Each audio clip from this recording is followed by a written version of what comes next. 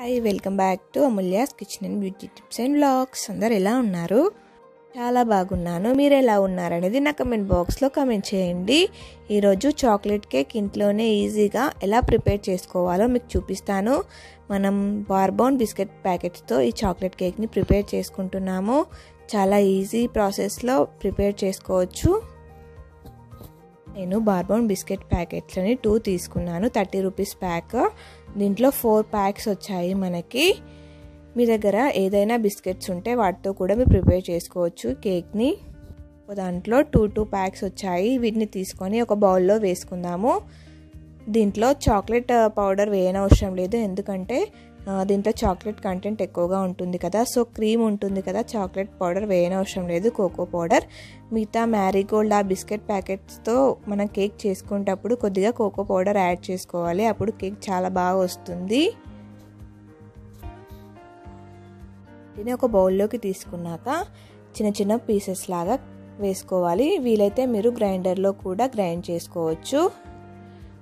Sugar వేయనవసరం లేదు. మనం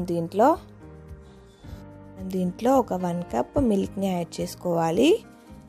మిల్క్ని add చేసుకుంటూ విస్కర్తో బ్యాటర్ వచ్చేలాగా, కేక్ బ్యాటర్ వచ్చేలాగా ఇట్లా మిక్స్ చేసుకోవాలి. ముందుగా ఇలా వీడియోలో చూస్తున్నారు కదా. మీకు ఇలా కష్టం అనిపిస్తే గ్రైండ్ చేసుకోవచ్చు. చాలా ఈజీగా పౌడర్ అయిపోతుంది. ఇలా విస్కర్తో టోటల్గా మిక్స్ చేసుకోవాలి. చూడండి వీడియోలో చూస్తున్నారు కదా. ఇలా బాగా మిక్స్ చేసుకుంటే కేక్ అనేది చాలా బాగా వస్తుంది.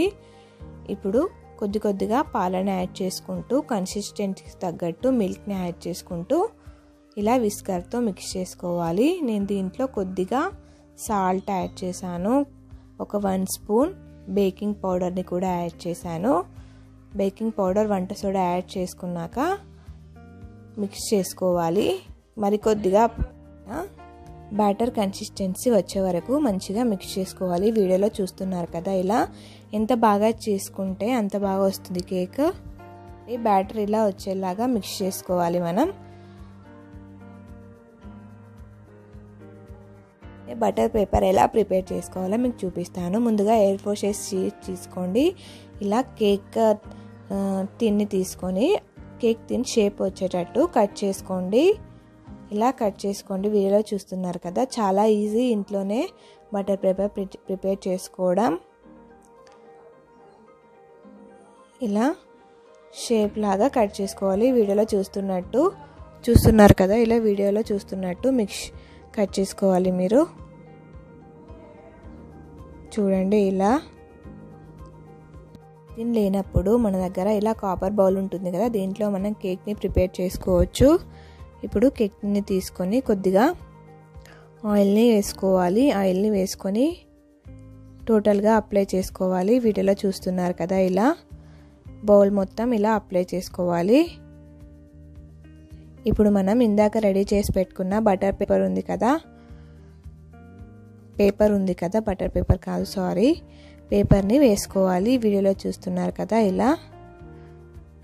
ఇలా మనం ఇంట్లోనే ఈజీగా బటర్ పేపర్ ప్రిపేర్ చేసుకోవచ్చు. మీరు కూడా ఇలా ప్రిపేర్ చేయండి. కేక్ చేసుకున్నప్పుడు కేక్ అనేది చాలా బాగా వస్తుంది, అంటుకుపోకుండా అడుగున.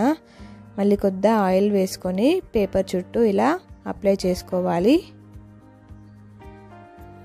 వేసి పెట్టుకున్న బ్యాటర్ని మొత్తం ఇలా వేసుకోవాలి. వీడియోలో చూస్తున్నట్టు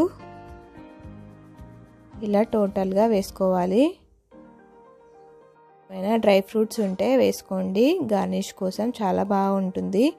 ఇలా నేను బాదంని చిన్న చిన్న ముక్కలుగా కట్ చేసుకొని వేసుకుంటున్నాను. మీ దగ్గర ఆప్షనల్, వేసుకుంటే వేసుకోండి, లేకపోతే లేదు. ఇలా వేసుకున్నాక ఒకసారి ట్యాప్ చేసుకోవాలి. ఏమైనా వాటర్ బబుల్స్ ఉంటే వెళ్ళిపోతాయి. మనం బేకింగ్ కోసం ఒక పెద్ద బౌల్ పెట్టుకుందాము స్టవ్ మీద. ముందుగానే ప్రీ హీట్ చేసుకోవాలి. దీంట్లో ఒక చిన్న బౌల్ని పెట్టుకొని, చూసారు కదా, ఇట్లాంటి ఒక బౌల్ని పెట్టుకొని మూత పెట్టుకుందాము ఒక 10 మినిట్స్ వరకు. 10 మినిట్స్ తర్వాత చూద్దాం. తర్వాత మూత ఓపెన్ చేసి కేక్ తిన్ని పెట్టుకొని ఒక 25 to 30 మినిట్స్ వరకు బేక్ చేసుకోవాలి. మనం టైం చూసుకుంటూ బేక్ చేసుకోవాలి. ఓకేనా ఫ్రెండ్స్. ఇలా 25 మినిట్స్ తర్వాత చూద్దాం. మనం మినిట్స్ తర్వాత చూడండి వావ్ ఎంత పఫీగా పొంగిపోయిందో, చాలా బాగా వచ్చింది కదా కేక్ అనేది. మీరు కూడా ఒకసారి ఇలా ట్రై చేయండి. ఓకేనా ఫ్రెండ్స్? పోయాక ఇప్పుడు మనం వీటిని ఒక బౌల్లోకి తీసుకుందాము. ఇలా చుట్టూ అంచులు ఎడ్జులు కట్ చేసుకోవాలి చాక్తో.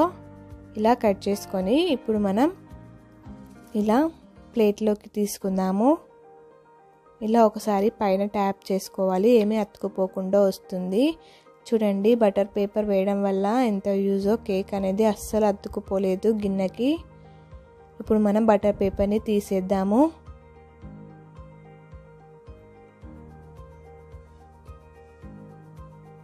ఇప్పుడు ఇంకో సైడ్ టర్న్ చేసుకోవాలి, వీడియోలో చూస్తున్నట్టు. ఇలా ఎంతో ఎమ్మీగా ఉండే చాక్లెట్ కేక్ రెడీ అయిపోయింది. ఎంత ఈజీయో కదా. మీరు కూడా ఒకసారి ట్రై చేసి నా కమెంట్ బాక్స్లో ఎలా వచ్చిందో చెప్పండి. Thanks for watching my video. Please subscribe my channel.